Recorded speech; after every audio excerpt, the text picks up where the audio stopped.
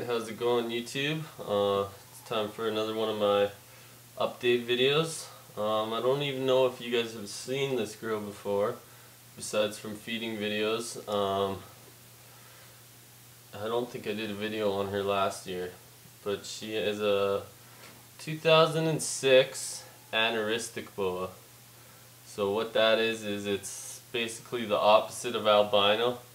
It's the lack of red pigment. So you'll see she kind of looks like a black and white photo or something. There's no red in the tail. Just a lot of ashy browns and blacks, grays. Her name is Asherah. And she's getting quite a bit of size to her. Like I said, she's a 2006, so she's going on 3 years old. Hoping she'll be ready to breed next year. I'm gonna pair her up with the Motley, who is het Anery as well, and maybe we'll get some Motley Anery Boas. So just give you a close up here. You can see she looks really ashy. There's no reds at all. I think she looks really good.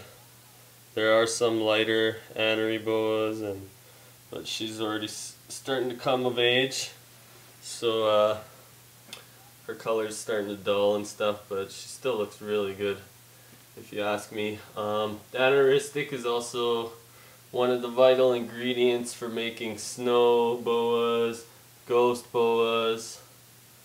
So there's a lot of potential with this girl. And she's from Anery Boa, who's one of the Canadian breeders out here. And yeah, I got her when she was already about 2 years old, so she hasn't been in my collection the whole time. But she's quickly growing, and she's up in the snake room with everyone else. And hopefully she'll be breeding by next year. So there you go, there's Asherah, the Anery Boa.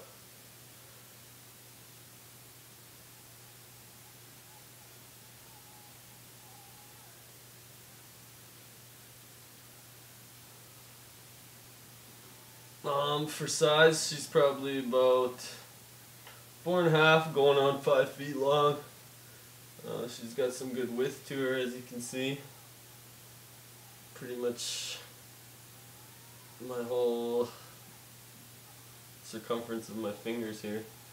So there you go. Take it easy.